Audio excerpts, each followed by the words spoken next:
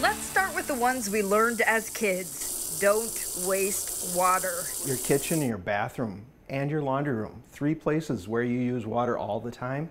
Remember, don't let the water run. Only thing John Linc Stine runs is the Freshwater Society. He's executive director. Water should only flow when you want it to. He says another way to save water is by checking for leaks both outside and inside your home. If you put a drop or two of food coloring in the tank of your toilet, it'll come through and as a leak. You'll see the color in the bowl. In the kitchen, there could be a simple fix like replacing washers within the faucet. Your washers will be underneath here. And while we're here, John says when washing dishes by hand, don't fill up the whole sink. Take a couple of containers like these, but wash in one, rinse in the other. Dishwashers that are newer tend to be most efficient. Just don't run them until they're full.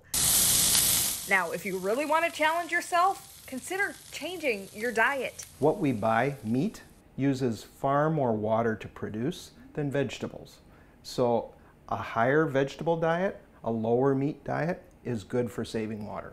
And speaking of letting things go, Garden like this is a stressed perennial. Some people will water these and they'll perk up, or you can just leave them and they'll come back next year. Kaya Edwards, KARE 11 News. A lot of gardens looking like that. Well, Freshwater Society offers free inspections for leaks, or check with your municipality. It's possible they offer free inspections as well.